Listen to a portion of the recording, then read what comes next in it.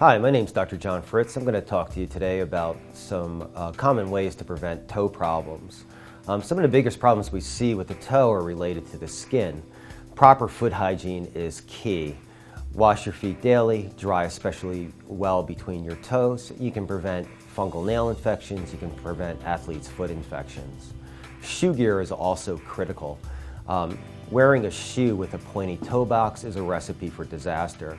A extra depth shoe or a shoe with a wide toe box allows your toes plenty of room to move around so that they don't rub and cause corns, calluses, blisters, or even digital deformities. So at the end of the day, proper foot hygiene and proper shoe gear are the keys to preventing digital deformities and preventing digital pain.